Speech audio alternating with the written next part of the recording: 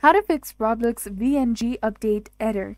Hi everyone, welcome back to our channel. In this video tutorial, we'll be talking about fixing this error message on Roblox due to the regulations. So start by opening your favorite web browser and go to roblox.com or open the Roblox application. And once you're on your Roblox website or the application, log into your account to access to all the features on Roblox. Now after logging in successfully, you will see your homepage.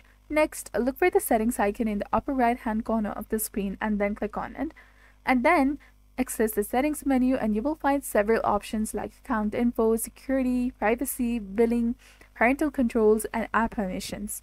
For now, we'll focus on the privacy section. You can either keep the default settings or choose to disable the specific features. In the communication section, make sure that your friends are selected or customize the settings to your preference, but do not select the no one option. Also check the audio settings to ensure no one is unchecked, and once you have made these changes, they will automatically save.